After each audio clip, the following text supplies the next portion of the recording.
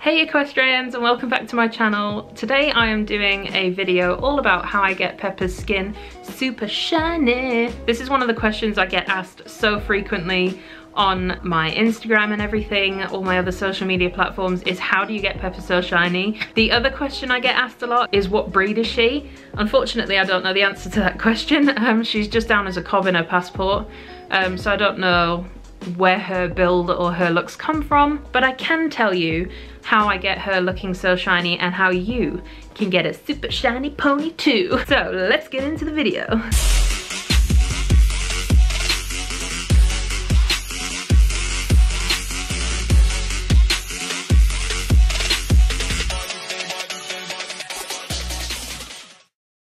Okay you guys, there are three main things I'm going to talk about today that will help get your horses glowing. So the first thing is feed, the second thing is exercise, and the third thing is grooming. So let's get into the details. So first I'm going to talk to you about feeding, and I've been on some journey with feeds and Peps, I will tell you now. When I first got Peps, she had too much protein in her diet, meaning that she had protein lumps everywhere. And her coat in general was just kind of really dull, really dusty, and her skin was really grimy and clogged up with dirt and stuff. Feeding has been a bit of a journey for us. I'm now at a place where I'm happy with her feed and I think she looks really good. She's working well in terms of exercise and stuff, so I'm really pleased with her at the moment, and that's why I feel like I'm in a position to talk about this now. So the first thing that I would like to talk about that I personally feed is linseed. So some kind of oil or a supplement that encourages the natural oils in your horse's coat and skin to come out naturally. For this I actually feed turmeric extra, and the extra part is linseed, and this is the sort of bit of her feed that replenishes those natural oils. So yeah, some kind of oil or something like linseed that you can get like this within another supplement, or you can get it micronized or in little pellets as well. So there's different ways that you can feed them. Feeding really is a minefield, and I'm not the person to talk to about what you should feed your horse. I'm only going off what I feed Pepper and what works for her. A lot of companies now do free weighbridge sessions for, say if you've got 10 or more people who want to get involved. You get a free weighbridge session and they will weigh your horse, talk to you about their workload and everything, and they will give you a feed that suits them. I have had this done with Pepper. It was quite a few years ago now, but she's really on such a basic feed now. She gets Dengi Hi-Fi molasses free. It's a really basic chaff. I don't feed her much of this. It's kind of just to bulk out with the balancer, which is the other part of her feed. I think a good balancer is actually quite important, or at least if it's not a balancer, some kind of supplement of vitamins and minerals that just replaces those vitamins that get lost or that the horse may not necessarily be getting, just to make sure they're getting the right amount and stuff, because that all contributes. So that is the first section. Feeding, I think, is really important because what you feed your horse will ultimately come out in other ways. So yep, she's on very basic feed. It's the linseed that is my magic, the magic key, if you will.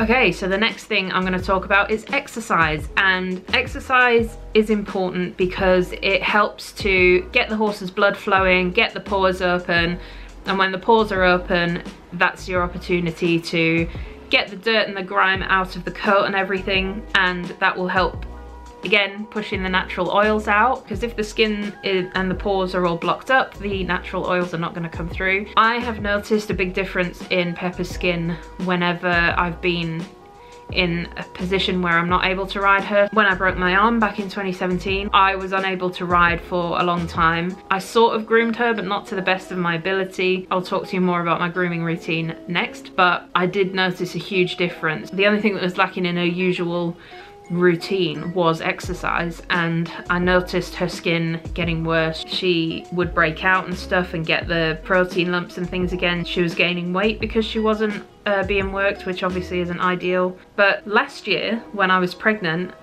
Peps actually had and still has a part learner who I'm very grateful for and who rides her beautifully. She has kept the workload up throughout my pregnancy, so she was still being worked roughly 3 to 4 times a week, and her coat has still looked super shiny and super lovely. My Luna obviously does look after her grooming wise as well. She does an amazing job, honestly. She looks after her just like I would, so I'm very, very lucky to have such a wonderful person learning Peps.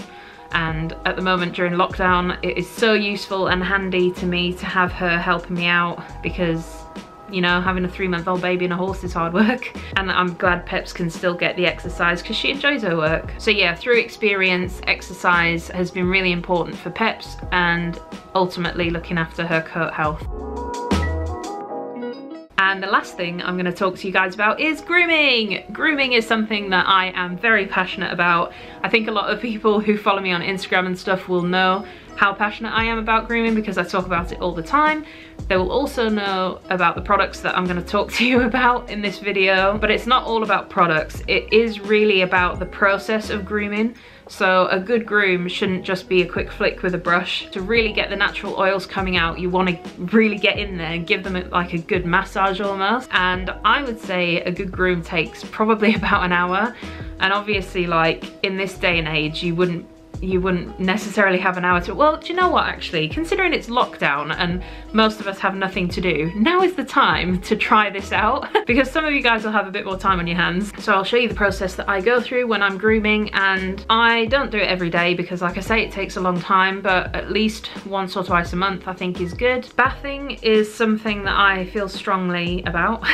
Overwashing, I think, does wash out the natural oils, and yeah, the ultimate best way to get a shine is through proper grooming. Call me old-fashioned. I only really wash Peps before a show, or if it's like hot or whatever, it's quite nice for her to have a good bath. She hasn't had a bath in a while because there's no shows on. I think I last bathed her last summer, but yeah, for the most part it's just grooming. I absolutely swear by my exclusive Haas brushes. I love these brushes to pieces. I think I bought them back in 2016 or 2017, so I've had them 3 to 4 years. They've stood the test of time. I use them every day with her and they still look great. The other product that I love to use with every groom is my Shapley's Magic Sheen, which I get from the main hub. Absolutely love the main hub. I work quite closely with Deborah, who, if you watch my Hickstead vlog, I'll try and put a link in here if I can figure out how to do it. If you watch my Hickstead vlog, she is in there. She is such a lovely, lovely person to talk to. And yeah, we work quite closely together and stuff. The other thing that I really like to do, mostly through like, predominantly I'd say through the winter, because like summertime is better for bathing and stuff if you are gonna bath, but I do try to do it all year round, is hot clothing. And this is something that I don't think many people know about or do anymore. Again, quite an old-fashioned thing, but I love to hot cloth. And I use my Shapley's No. 2 heavy oil for this. It just adds to those lovely natural oils in the skin and the coat and everything. And this No. 2 heavy oil is actually really good for like a last minute shine before you go in the show ring as well. So there you go. That's another little tip for you guys. But yeah, I'm gonna go through my grooming routine now so you can see kind of start to finish how I would use my brushes and everything. And I hope this is helpful. So yeah, let's get into it. Okay guys, so I'm gonna take you through my grooming routine. This is something that I don't do every day. I would at least do it once a month because it really just gets all the natural oils coming up on your horse's coat. The first thing I always start with is a curry comb. Just simple curry comb, and really get into the skin. It helps to get all the hair out, helps to lift all the dust. As I say, get all the oil flowing. So that's my step one.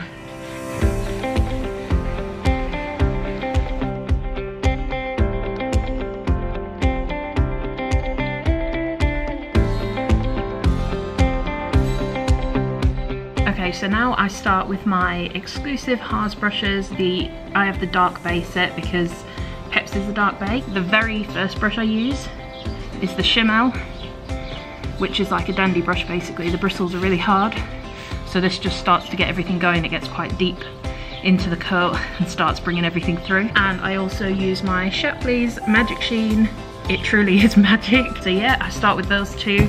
The other thing that's really important is when you are grooming, really make sure you get into the coat. Like, don't just flick over. Like, you really want to get behind yourself and push into the skin. As you're doing it, you want to swipe and clean your brush with, well, I use my curry comb.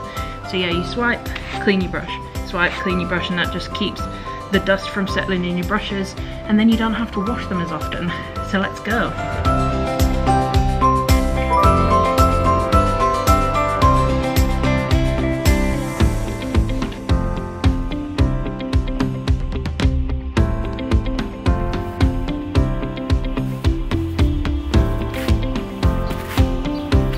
The Lipizzaner.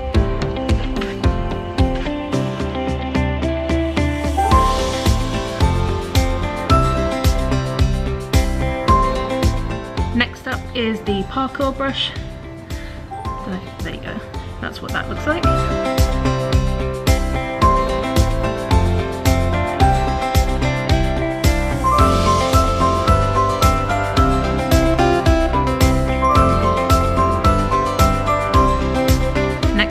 Is the Cavalier. You can see how I'm really pushing with all my weight, and not just, it should be a workout for you guys, as well as a nice pleasant massage for your horse. Now we have this one, not even going to attempt to pronounce this.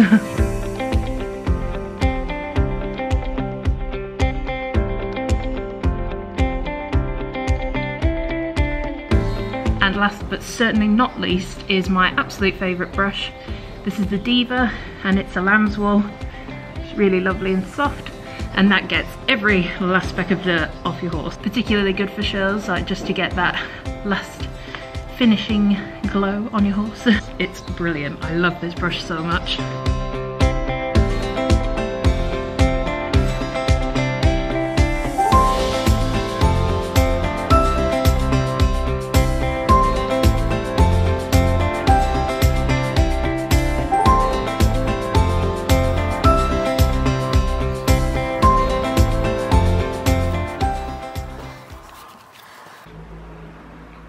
Cars, you should be inside, it's lockdown. What are you doing? I hope you have enjoyed this video. I hope it's been useful.